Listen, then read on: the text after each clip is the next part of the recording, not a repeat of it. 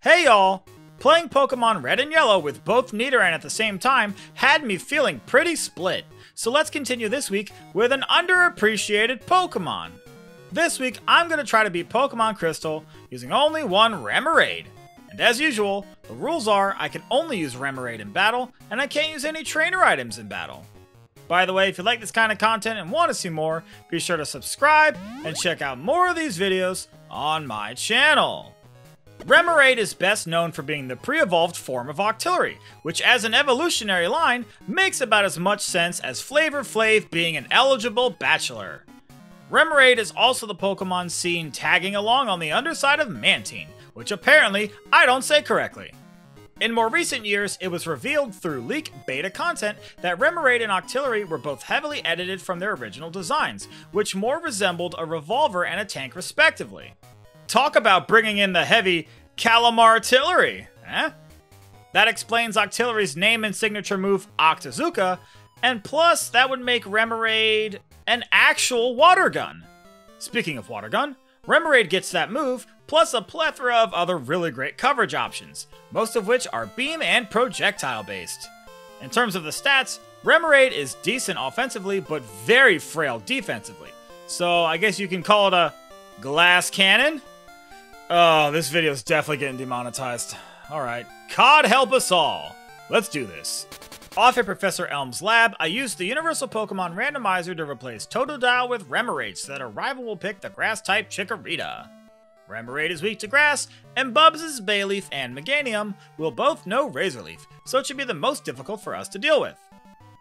Remoraid is a toothy fish based around a revolver, so I nickname ours Barrelcuda. And listen, I know this is a touchy subject right now, but gun puns don't have to be scary. I should know, since someone once drew a gun on me. Luckily, the ink washed right off, and on the whole, I just want to make some jokes about a fish that kind of looks like a gun, okay? These are jokes, not a ringing endorsement. Remoraid starts off with only Water Gun, which is pretty on the nose if you ask me. Chikorita resists water and barely takes any damage from our pitiful Pews, so I resign ourselves to losing this battle and just moving on for the sake of time. And it's not ideal, but with only one move available, there's not much Barracuda done differently. After beating Bubs, I head straight to the Violet City Gym to take on the Flying-type gym leader Faulkner. This battle was kinda tough, and I had to retry this multiple times, repeatedly getting our arsenal kicked. The Pidgey isn't a problem, but we speed tie with the Pidgeotto, who hits a lot harder. In the winning attempt, we lose the first two speed ties, but then win the second two to clutch things out. Just goes to show you gotta be quick to the draw if you want to survive in the Wild West. That's not an accent anyone has ever had. Moving along. After defeating Faulkner, I head to Azalea Town to take on Bugsy the Bug-type gym leader. Along the way, I pick up the TM for Swift in Union Cave, which is a nice addition to Remoraid's arsenal. It will come in handy for grass types like Bubs' Bayleaf, but for now, let's set our sights on Bugsy. Water Gun makes quick work of Bugsy's bugs, and Scyther wastes its chance to fell our fish when it misses a Fury Cutter in the middle of its chain. Hey Bugsy, maybe Fury Cutter wasn't such a good idea. After all, haven't you heard the phrase, never bring a knife to a gunfight? Well, then again, they also say the pen is mightier than the swordfish, so who knows what's going on? After beating Bugsy, I have to take on the rival Bubs once again, and I just could not win this battle at first. Even while using the degenerate accuracy-lowing characteristics of Mudslap, I just can't get past the Bayleaf's Razor Leaf. Alright, Remoraid, time to do a little less mudslinging and a little more gunslinging. Times are tough, but Pi sees a solution. A little bit of training later, and at level 22, Remoraid not only learns a new move, it actually learns 3. Bubble Beam, Psybeam, and Aurora Beam. Geez, what with all these fancy new beams, Remoraid feels more like Mega Man than a Pokemon. Psybeam makes Ghastly trivial, and Aurora Beam lets us finally take down the Bayleaf. With Water, Ice, and Psychic coverage, Remoraid is kinda like a poor man's Starmie. Speaking of poor men, have you considered becoming a member? Next up is the Goldenrod City Gym and the battle with Whitney's Miltank. I tried battling her immediately upon reaching the city at level 23, but that didn't turn out so well. So I clear out the trainers on the route above Goldenrod City and try Whitney again at level 26. It turns out this was just the boost in firepower we needed, and I defeated Miltank on the second try. Hitting exactly the right level needed to blast Miltank is what I call a bullseye. And doing so to defeat the Goldenrod City Gym is what I like to call GoldenEye. Hey, what's the difference between that game and this one? Nothing. They're both FPSs. Fish-person shooters. By the time I reach the rival Bubs in the Burnt Tower in Ecruteak City, Remoraid has beaten the Kimono Girls and received the HM for Surf, which I immediately taught to our fish. So we have the same coverage as before, but now our water move is even stronger. And with our upgraded firepower, we easily defeat Bubs, whose team is complete salmon fodder at this point. And it feels so good to take down Bayleaf with Aurora Beam. I could have kept using Aurora Beam to knock out Zubat, but I switched to Psybeam just for kicks. Why, you ask? Psy not! Next up is a spectral showdown with the Ecruteak City Gym Leader Morty and his gang of ghoulish ghosts. Morty's team are all weak to Psybeam, and Remoraid hits a lot harder than I expected. Not hard enough to knock out Gengar though, and we do get put to sleep for our troubles. Dream Eater takes us down as Remoraid sleeps, and that's unfortunate. But on the very next attempt, we managed to pass with flying colors. Does this mean that the rest of the challenge is going to be a breeze? Oh no. Not by a long John Silver shot. And now that we can finally use Surf outside of battle, I set sail from Olivine City and head to the Cianwood City Gym to take on the fighting-type leader Chuck. Crossing the ocean while hanging onto the back of a tiny Remoraid for dear life, well, that's a fun visual. And speaking of visualization, Chuck should try it sometime. It might help him to achieve his goal of becoming a better trainer. Psybeam blasts his fighting types like Stormtroopers running face first into laser beams, and while Poliwrath is missing its attacks, Remoraid's got the target locked in its crosshairings. After a detour to Cherry Grove City to grab the Mystic Water, I fly back to Olivine City to take on Jasmine, the Steel-type gym leader. With the Mystic Water boosting our Surf by 10%, Remoraid is able to one-hit KO the Steelix. Very few of the Pokemon I've used in these challenges can say that, and it's honestly impressive. I had very low expectations for Remoraid, so I was thrilled to see it Super Soak the Steelix. Super Soaker? I hardly even know her. After beating Jasmine, I head to take on Price, the Ice-type gym leader in Mahogany Town. Price puts up a decent fight. Our best move for his blubbering seals is the neutral Psybeam, which is not super strong. This gives Price multiple chances to attack us, but once the Piloswine comes out, it's all over. A single Soggy Surf surmounts the Sub-Zero Swine, or as I like to call it, landing the Krill Shot. This not only earns us the Glacier Badge, but also 72 points in Scrabble. With 7 gym badges in hand, we now have to take on the rival Bubs in the basement underground during the Team Rocket Radio Tower anime arc. His team goes down without much trouble, although we are helped by the fact that Aurora Beam is a 2-hit KO on Meganium, but only thanks to the small boost to Ice-type moves that we get from Price's Glacier Badge. Aurora Beam is nice, but it's a shame we don't have a stronger Ice move. Oh look! Ice Beam! How convenient!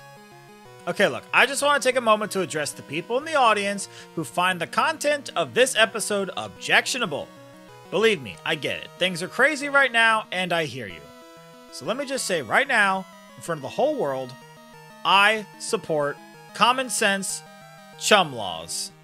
There, feel better? Now it's time for the final Johto gym leader, Claire the Dragon-type trainer. With our newly acquired Ice Beam and the Never Melt Ice hold item that I picked up in Ice Cave, we're locked and loaded. Claire ne'er stood a chance, and her Dragonairs all go down in a single Ice Beam. Plus, her Kingdra gets frozen to boot. After the battle, she's so butthurt that she refuses to give us the badge until we take a silly quiz. Come on, quit being selfish, Claire. The world does not revolve around you. Before the Elite Four, we traverse Victory Road to take on our rival Bubs one last time. At this point, though, there's not much this fool can do to stop us. Remoraid wins the battle having only taken residual damage from a poison powder, and it's crazy to think just how much of a powerhouse Remoraid has become, especially compared to how clunky and weak it was originally. It's like the difference between modern artillery and a medieval musket. Remoraid is now a finely tuned piece of machinery. And no, I'm not talking about that thing that your girlfriend hides in her bedside table. Here are the stats and moves at the Elite Four. Remoraid is level 51, and while our defensive bulk is lackluster, the offensive stats are great, and the moveset is really giving me high hopes. I even replaced Mud Slap with Rain Dance to boost the power of our Surf by 50%. And Remoraid's damage output in the rain is absolutely explosive, or as I like to call it, a chowder keg. Up first is the Psychic type Elite Four member Will. He has a team of specially defensive Pokemon. Most of them we can hit for super effective damage though, but the Jinx and Slowbro are particularly annoying. Jinx puts us to sleep with Lovely Kiss, and Slowbro resists all of our moves and can boost its special defense with Amnesia. Jinx wastes our sleep turns using Double Slap, and as soon as we wake up, we Double Tap it for good measure. I lost several times to Slowbro's Psychic, but we're not out of ammunition yet. We've still got one in the chumber. On this attempt, Ice Beam freezes Slowbro, and I'm able to hammer away at it and finish off the last Xatu to win the battle. Hey, not a bad start! Next up is Koga, the Poison and Bug type Elite Four member. I heal off the minuscule damage we took from Will and head straight into the battle. And now you might be wondering, why am I not using Psybeam against Koga's Pokemon, since Poison types are weak to Psychic? But here is where experience outweighs instinct. Psybeam is a 65 base power move, so a super effective Psybeam is basically 130 base power. Surf is 95 base power, which is lower than that, but since Remoraid is a water type, it gets a 50% same type attack bonus boost, not to mention the 10% boost that Surf gets from us holding a Mystic Water. All in all, that effectively makes Surf 235 base power, and that's almost twice as strong as Psybeam, so I'd be a fool not to use Surf. Koga's Crobat tries to get a little tricky with Double Team and Toxic, and almost knocks us out by getting a critical hit wing attack. But despite Crobat's evasion boost, our fishy little gun shoots a bullseye thanks to its stellar vision, or as I like to call it, a sockeye glockeye. Okay, that one was definitely a stretch. Guess I'm having a hard time coming up with gun puns. Oh well, must be Ryder's Glock. Next up is the Fighting type Elite Four member Bruno. After that close call, our Remoraid is looking like a tarnished antique. I full restore it back to pristine condition, and now I'm sure it would fetch quite the price on Antiques Roadshow. Speaking of which, let's get this show on the road. Hitmontop leads off, and I purposefully leave it alive by using Psybeam. I know it's going to use Dig, which I use as an opportunity to set up Rain Dance for free. This lets Surf one-hit KO everything on his team, besides the Machamp, but Machamp actually misses its one opportunity to damage Remoraid by getting its chops crossed.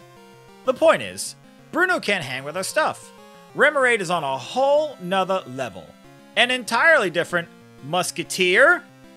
Next up is the Dark type Elite Four member Karen. Remoraid has breezed through this Elite Four thus far, but Karen's got us jammed. Her lead Scumbreon likes to use Confuse Ray and Sand Attack, and even if we knock it out, we're usually open to being paralyzed by Vileplume's Stun Spore. Oh god, the chances of making it past the Vileplume requires more luck than a roulette, and I'm rushing to be done with this battle. After several failed attempts, I got a battle where Umbreon misses Sand Attack and then uses a pointless Mean Look, after which the Vileplume gets frozen by Ice Beam. And it turns out, Karen's first two Pokemon were the only ones that were actually a problem, because the rest of her team only last a single turn each. In fact, on this attempt, Remoraid doesn't take a single point of damage. And after leveling up, Remoraid tries to learn Hyper Beam, but I decide not to teach it because of the recharge turn. Besides, our arsenal is already plenty powerful, and despite what the NRA might tell you, there is such a thing as too much firepower. Now it's time for the champion battle with the last member, Lance the Dragon Master. I heal up Remoraid, restore our BP, and head straight into the battle. Lance's Gyarados is tough to take down, but it keeps using Flail, which barely hurts, and once it goes down, the rest of Lance's flying freaks get knocked out in a single shot. And that's actually insane. I was seriously worried about Remoraid when this run started, but it has more than proved its worth. Who would have thought that this tiny fish would make such a splash? I guess it's true what they say, that big things come in small packages. And with Lance defeated, we have conquered the Pokemon League, but you know that the run isn't over yet. I'm always going to consider beating the final Trainer Red as the final boss of this run, unless of course, a Pokemon is just impossibly bad, which Remoraid is definitely not. I set sail upon the SS Aqua to head over to Kanto to take on their 8 gym leaders to acquire all 16 badges to earn the right to challenge Red atop Mount Silver. The first 7 gym leaders were not much trouble at all, so now it's time to take on the final Kanto gym leader, Blue. And considering the time we've had with Remoraid thus far, I really expected this battle to be easy, and it was. That is, until it wasn't. You see, I set up Rain Dance against Blue's Exeggutor while it charges the first turn of its Solar Beam. That way, Surf will one-hit KO the Alakazam when it comes out. However, at level 63, our Ice Beam leaves Exeggutor on just a sliver of health, and its Solar Beam leaves us with the same. That was supposed to finish it off, but I guess it's my fault for leaving the safety on. 2 levels later, and the battle goes much differently.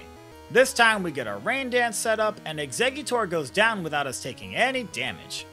Rain Dance is enough to boost Surf to a 1-hit KO against the Alakazam, and while Gyarados is annoying as always, it's not as much of a problem. Arcanine does the most damage of all of Blue's Pokemon with extreme speed, but both it and the following Rhydon go down in a single Surf. Well, I'm glad to be done with that. And while that was kind of difficult, it's nothing compared to what's coming next. It's Trout of the Frying Pan and Into the Fire. With all 16 badges in hand, it's time to take on the final Trainer Red atop Mount Silver. We are only at level 66, which is a lot lower than his team of almost level 80 somethings, so I'm not expecting to win. Rather than level up right away, I check things out just to get a fillet of the land. And just as I expected, his Pikachu outspeeds and one-shots us with Thunder. And even when it misses, we don't get very far. At this point for Red, this battle is like shooting fish in a barrel. Even all the way at level 80, the farthest I can get is the Snorlax before getting completely bodied. And that's after getting a lucky freeze on the Venusaur to prevent it from setting up Sunny Day, which would weaken our Surf. Without the Sunny Day, Espeon goes down in 2 Surfs, but not before deleting most of our health with Psychic. At that point, Snorlax's Body Slam is able to squish the fish. And I guess this battle is technically possible at this level, but it's really just a shot in the shark. At level 85 though, I'm finally able to make some headway. I finally can outspeed the Espeon, meaning that I take it out in 2 hits, while it only sets up a Reflect.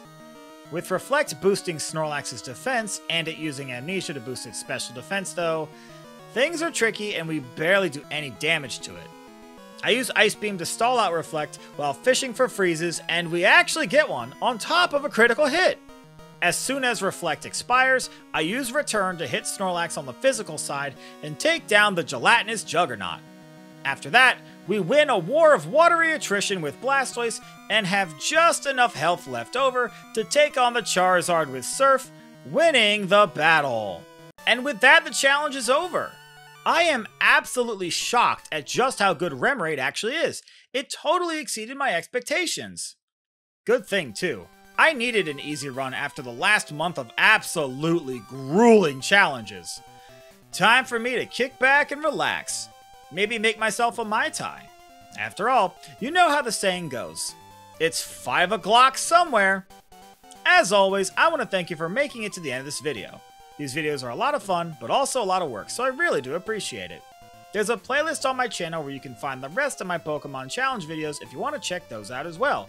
And if you like this kind of content and want to see more, be sure to subscribe and enable notifications so you'll know right away the next time one of these episodes is uploaded. And if you want early access to these videos and to have your name listed in the credits, consider becoming a member or joining on Patreon. And let me know in the comments what the Pokemon you want to see, and I'll probably do it. Next week, we're heading back to Kanto to beat Pokemon Red using only one Diglett. Anyways, until next time,